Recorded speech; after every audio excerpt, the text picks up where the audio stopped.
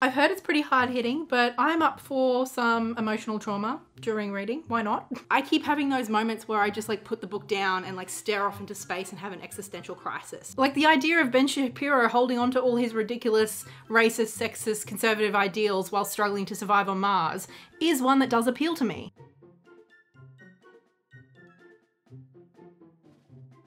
Hello friends, my name is Katie and welcome back one more time for another reading vlog. And I thought we could get started with The City We Became by NK Jemisin. This is a book that I've had on my shelf for a little while and one that I've been meaning to get to, I have been a little bit intimidated by its size and I think now is the perfect opportunity to dive right in. And from what I've heard, this is about New York City coming to life or being born or like people becoming avatars of I don't know.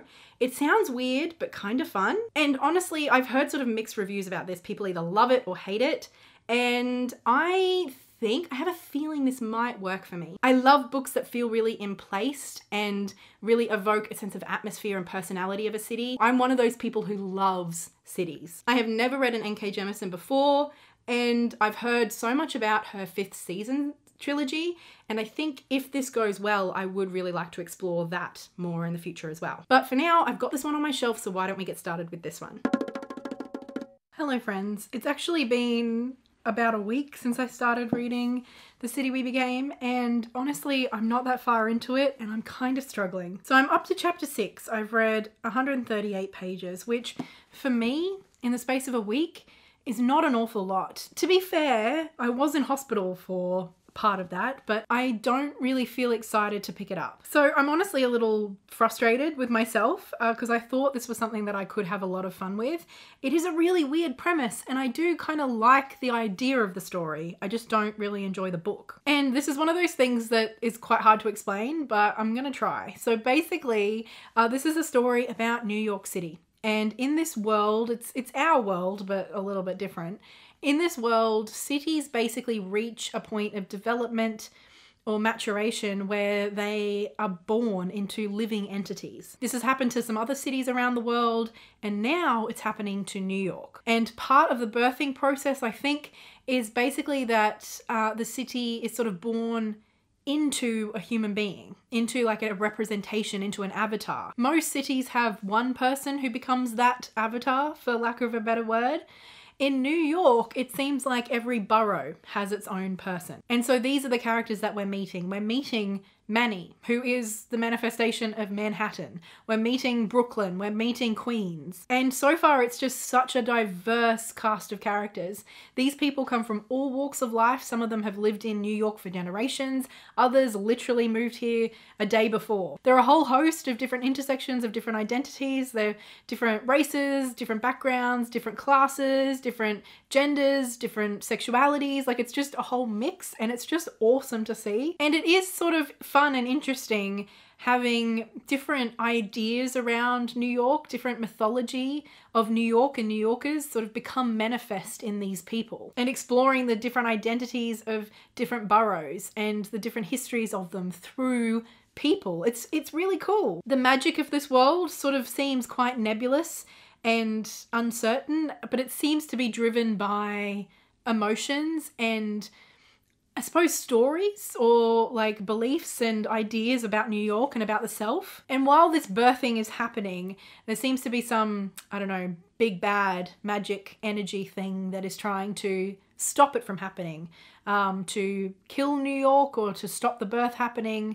And so that's sort of the tension, is can these people who are becoming the boroughs sort of figure out what's happening and to like help each other to birth New York before the bad thing wins. I think the reason I'm not loving this is twofold, 2 reasons. Firstly, so far it has felt a little bit repetitive. Each chapter or most chapters we've basically met a new person who is becoming a borough, and then we watch them as they sort of figure out what's going on, and as they like encounter this evil energy. And we've sort of seen that with several of the boroughs now. And so although they do different things and they're very different characters, that sort of structure and idea does feel a little bit repetitive so far. But then I think the main thing that is holding me back from like really just enjoying this is that this definitely feels like a book that is more about ideas. We have a lot of exploration of a lot of different themes happening already in this book. And I am someone who loves exploring themes in my fiction. Like the idea of invasion and of people's right to exist, as well as ideas around racism and gentrification and land ownership and like stories and narratives that we tell ourselves about who we are as individuals and as a collective. But my issue with this is that it feels more like I'm reading ideas than I am a story. It's just very on the nose, I suppose. It's all very spelled out and clear for you what the author is talking about in terms of these themes, and the parallels between, you know, this world and our real world and that commentary. And although I do like that commentary, I'm missing the engagement and like getting lost in a story. So I'm thinking, give myself 24 more hours with this book, and if I just can't get along with it, I'm going to try the first book in the 5th season series instead. That series seems to have a bit more mass appeal. It seems to be just highly and widely loved. And so I think I'd be more likely to be able to just enjoy that as a story, as a book. So unfortunately, not a wholly positive update, I'm aware, but I still have high hopes for NK Jemisin and me. I feel like we can get along. I just need to find the right book and be in the right headspace. So let's see if we can get there in this video. Okay, so it has been well over 24 hours and I have not made any progress. So it's official. I'm DNFing the city we became. And I'm honestly quite sad about it because I've had this book on my shelf for quite a long time. One of my favorite trips I've ever taken was 3 weeks in New York City with my mum. And I just really wanted to love this. But gosh, I didn't hate it. Like when I was reading it, it's not like I was mad at it. It's just I never felt any desire to pick it up. If anything, it was the opposite. Whenever I was sitting down and I'm like, I have time to read, and I'd sort of glance over at the city we became and like pretend we didn't make eye contact because I really didn't want to open it and have to slog through another chapter. I just need to accept that at least right now, this is not the book for me and to put it down. So although I can pretty clearly point to elements of this book that aren't working for me, I do still really like the ideas and the themes that are being explored and presented. I just don't love the way that it's so on the nose that it feels like it's all theme and no story, at least at this point. I also really enjoy NK Jemisin's voice and her writing. I know that I've heard people sort of say that it's a very strong voice and that you either love it or hate it. I like it. I'm really enjoying the writing itself. So for those reasons, I feel reasonably confident in saying that although the city we became might not be for me, I'm not ready yet to say that NK Jemisin is not for me. So I've decided that this vlog is now turning into me trying NK Jemisin. That's what this vlog is. We now have a theme. And I'm very happy that I managed to find a copy of the Broken Earth Trilogy for sale secondhand online, and it's finally arrived. I hear this series recommended constantly online, and I've heard almost nothing but incredible things about it. I think the only criticism I see consistently is that there's some of it written in second person, which some people don't like. But other than that, I've heard it's an incredibly immersive and impactful dystopian sort of fantasy novel series, I should say. So I thought for the second half of this vlog, we can hopefully turn this around and I can try out the 5th season, which is the first book in the Broken Earth Trilogy. From what I understand, this is set in a world where the 5th season is basically the apocalypse. Like an apocalyptic event happens so often that they have like a name for it. It's considered a season almost. And I think this is sort of taking place in one of those apocalyptic events, and the society and the world is sort of set up in a way to deal with and prepare for and handle the aftermath of these fairly regular apocalyptic occurrences. I've heard it's pretty hard-hitting, but I'm up for some emotional trauma during reading. Why not? I have to say I am quite surprised at the length though. I've seen people talk about these online, and I think I assumed that these were much bigger. I mean, it's still 500 pages, which for me is a big book, but I was expecting bigger, so I'm pleasantly surprised and fairly optimistic. Honestly, after my experience with Brandon Sanderson, I'm just ready to find a fantasy series that I can throw myself into and that I can wholeheartedly recommend, and that I love all of the books included in the series. I really want that for me. I hope it can happen. So I'm gonna get to reading and I'll update you in a little bit. How you doing, Harry? You a good boy? You look very handsome. I'm up to chapter 15, which is about page 265, so I'm a little over halfway. There's quite a lot going on, and I'm not sure I understand all of it, and I'm not sure I'm supposed to yet, but the journey is just so enthralling every step of the way. The 5th season is set in a world where there's just quite a lot of seismic activity, like much more than is common on Earth. And so it's fairly common for apocalyptic or really catastrophic seismic events to happen. And so this society and all of its mythology and its lore is pretty much set up to prepare for disaster and to deal with it when it happens. In this world, there are also some people who have a magic that is very much connected to the earth and to this seismic activity. And these people are pretty much reviled. They're very much demonized and dehumanized. Some choose to live in secret and like hope that they don't get found out.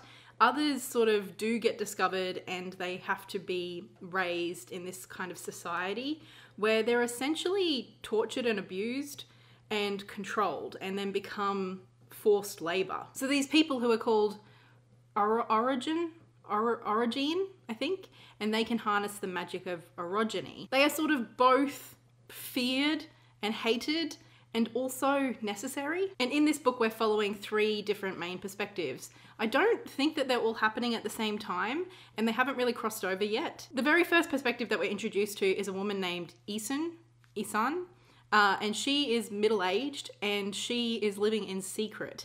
And she's married with children. And basically at some point her husband has figured out that she is one of these orogene and that probably therefore their children also are or potentially are as well. And we're introduced to Isan when she's coming home and realizing that her husband has murdered their 3-year-old son and he's run off and their older daughter is missing. So right away it's hugely impactful and we get to see just how reviled and feared and just not human these orogene are considered, even by their own family members. One of our other perspectives is a little girl who her family has just figured out that she's one of these orogene.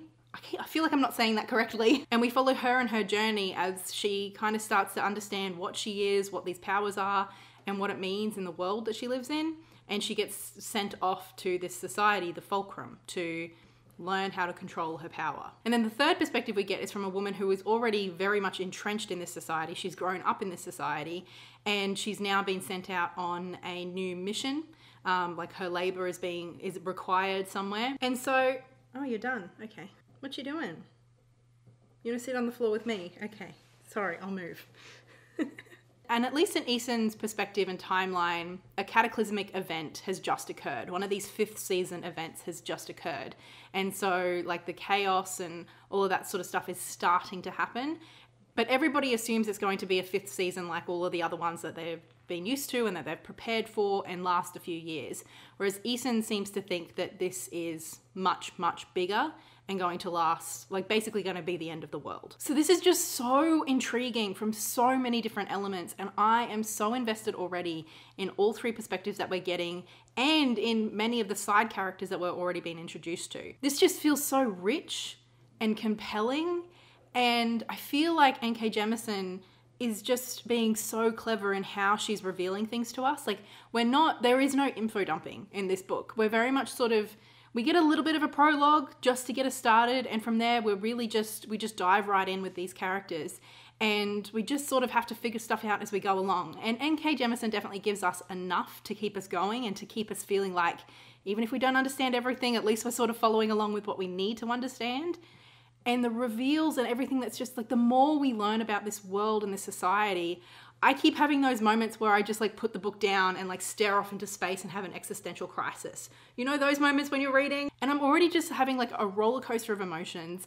I am just obsessed. This pacing is working so well for me. The world building, everything is just, it feels masterful. Everything feels so intentional and specific and has enough direction, but also enough mystery. It's just, I'm in awe. I don't know what else to say other than that I'm in awe, I'm in love, I'm obsessed. And although I can't put it down, I also kind of don't want it to be over. This is everything I wanted fantasy to be when I decided I wanted to try and start reading fantasy. It's just incredible. And I don't really want to talk to you anymore because I want to read this book. So I'm going to keep reading and I will update you probably when I'm finished. You can tell she likes a book when she's painted her nails to match the cover. That's right, I did finish the 5th season last night and I adored it. I absolutely adored it. I don't know that I have a huge amount more to say about the book though, because I don't want to give you spoilers. There were a few things I had to cut out of my last clip just because of things that I guessed or that I'd sort of figured out.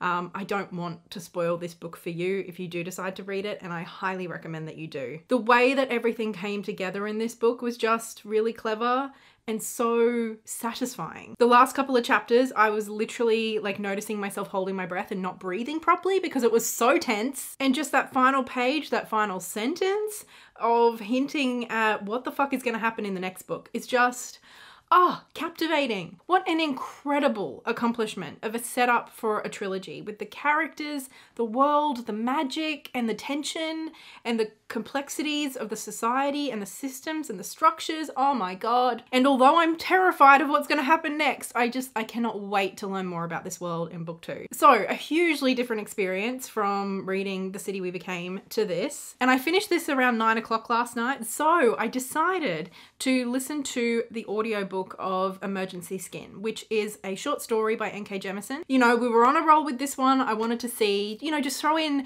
another kind of storytelling that she's done and that she's known for, just to see how I got along with that. And just to add to the very roller coaster nature of this video, I didn't like it. And this is a short story, so it's hard to talk about without giving spoilers. So spoiler warning for this short story. If you want to read it, go read it before you listen to my thoughts. Emergency Skin, it was about an hour long listen, so it's quite short. There's a couple of things I really liked about this. I liked the ideas and I really enjoyed the choice of the narration. This is told in second person from the perspective of an AI. Basically, a few hundred years ago, Earth's climate was collapsing, and so a group of people decided that they were going to leave planet Earth and to colonize another planet. All we really know about this planet and what happened comes from the perspective of this AI. And the character that they're speaking to, you, has been sent back to Earth on like a scientific mission. Once the AI and this main character arrive though, it becomes very evident that Earth has not collapsed. In fact, humanity has managed to survive and is kind of thriving. And then through a series of events, we discover that the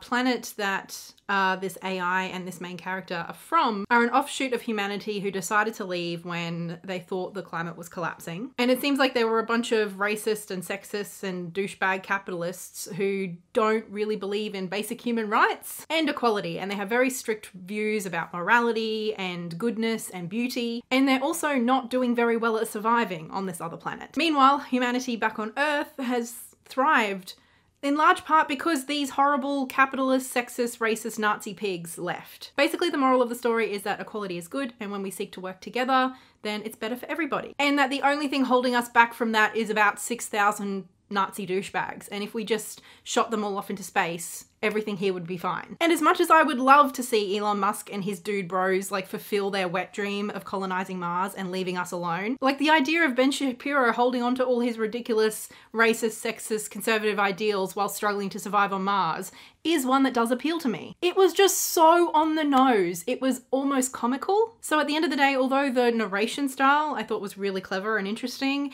and the ideas were fun, the execution I felt was just so overly simplistic that I did just not enjoy this. Which I'm a little sad to say because obviously I adored the 5th season so much, but I guess there's definitely correlations between how much I struggled with and why I struggled with this short story and the reasons that I didn't like The City We Became. Because for both of those, there's a lot of choices that I really enjoyed and I was excited about the ideas and the themes that were presented to be explored. Both were just so on the nose that it negated any sense of immersion in the storytelling for me. So in this vlog, I've tried out 3 different stories by NK Jemisin. The City We Became, the 5th season, and Emergency Skin. And boy, have I had mixed results. We've got a DNF, we've got a 5-star, and we've got a 2-star. So I'm definitely continuing on with the Broken Earth Trilogy because the 5th season was just absolutely incredible. No doubt in my mind that this is a story that's going to stay with me and that I absolutely want to spend more time in this world. But beyond the Broken Earth Trilogy, I'm honestly not really sure where I stand with NK Jemisin. I'm not entirely opposed to trying out some of her other series. I think how keen I am to jump into any of those will definitely depend on just how much I enjoy this series overall by the end. And to be fair, I have heard people say that even if they love all of NK Jemisin's works, the Broken Earth Trilogy is sort of in a league of its own. It is really quite special. And my personal experience certainly aligns with that. In the 5th season, there are so many examples of NK Jemisin exploring ideas around race and racism and societal structures and how they harm people, and especially with gender as well. I love how she subverts our expectations and our own assumptions about gender. Even little things like right at the beginning, she mentions a butcher and uses the pronouns her, and then I think it's a baker and uses the pronouns he, him. Not a big deal, but definitely a subversion of our expectations, at least in the modern world on Earth. And then to take it a step further and refer to planet Earth as Father Earth rather than Mother Earth,